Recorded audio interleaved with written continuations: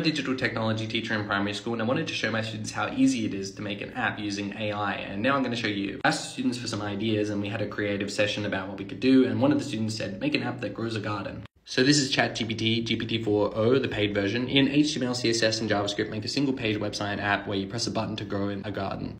And it's loading up. I'm going to click copy.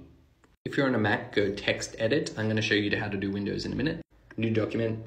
Format, and then make plain text. Command V makes it paste. Command S, save. I'm going to call it growgarden.html. I'm going to save it in my download. Save, use HTML. And I'm going to click on it to open it up. And here's my Grow Garden, and I haven't tested this yet, but you click Grow a Plant, and there it is. Woo! Now I'll show you on Windows. Now you can make one that can drive it around in an emoji car with arrows. These are just fun examples. Obviously, you could make something more useful. Copy, search for Notepad.